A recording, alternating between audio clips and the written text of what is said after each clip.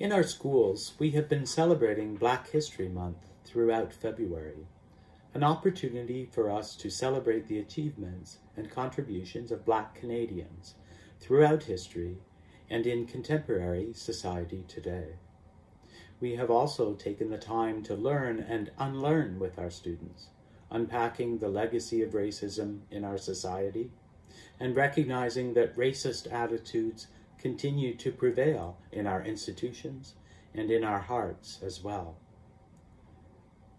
Such learning can be hard, especially when we must question our own assumptions and biases. But good teachers have a responsibility to their students to present truth as we know it, or as we have come to discover it. It's a responsibility that is core to the vocation of a teacher, or to anyone charged with the responsibility of guiding others. We include here parents, grandparents, and caregivers, any of us who seek to be good shepherds. How do we know that we have come to the truth? Certainly, we're guided by the contributions of scholars and the findings of research. We know that history is a matter of constant reinterpretation.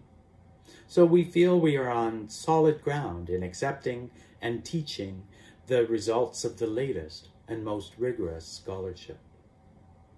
In the second reading today, Paul, in fact, gives us great encouragement to stand steadfast and immovable in our truth and in our work, knowing that our labor, always excelling, is not in vain. But Jesus has a cautionary note for us in the gospel reading today. Be thoughtful in relating the truth, he instructs, lest you be accused of being blind in leading the blind. Be considerate in teaching the truth, he says, not boasting in your own superior understanding, nor casting shade on others for their faulty views. This is what hypocrites do, he tells us, spotting the speck in our neighbor's eye when we do not see the log in our own. Certainly, Jesus is not dissuading us from telling the truth, but he is schooling us in how we can tell truth more thoughtfully and considerately. We can fairly be accused of being blind when we do not lead thoughtfully or wisely. Do we seek to reach others where they are, challenging when appropriate, yet also being open to creating spaces for genuine conversation and dialogue? How do we position ourselves as we seek to guide others? Considerately? As co-learners on the journey? Or as persons with a monopoly of fact and right reason on our side? Jesus reminds us that we are all students, journeying together.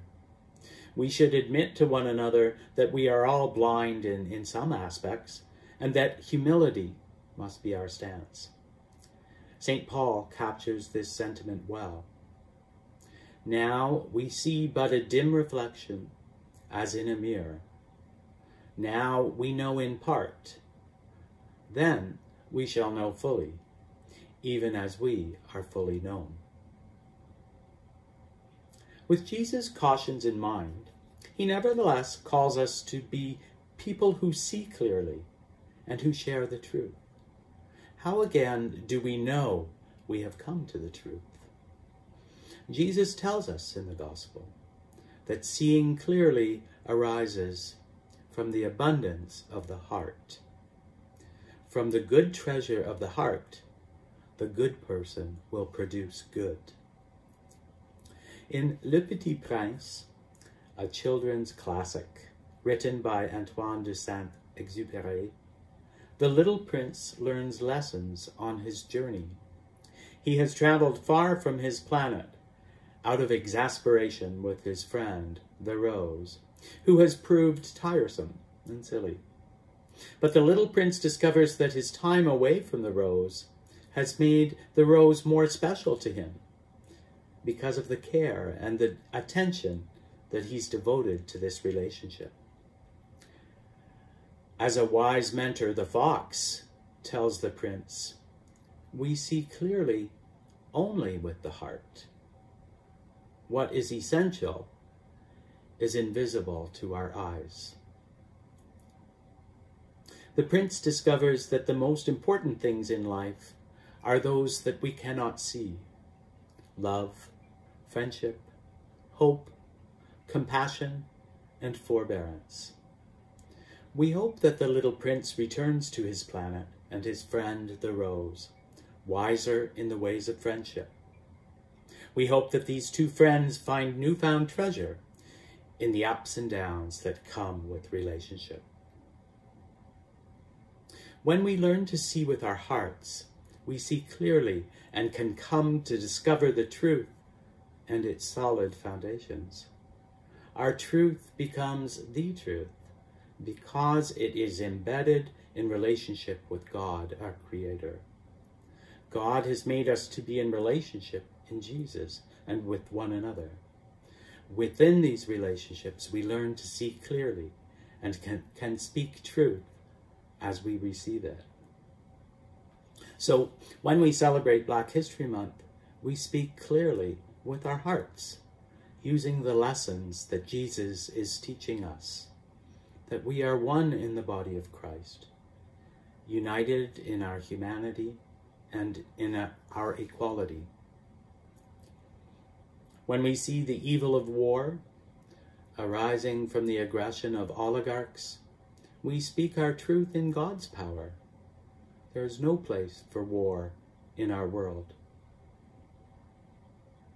When we approach Ash Wednesday and the season of Lent, we seek to see clearly in submission to Christ, knowing that we are fragile vessels, tested in the potter's kiln, learning from our errors and seeking forgiveness from one another. And when we approach the Eucharist, we ask that Christ continue to share the gift of clear sight with us in uniting our body with his. May we be thankful for the gift of clear sight, and may we continue to seek God and see one another with our hearts.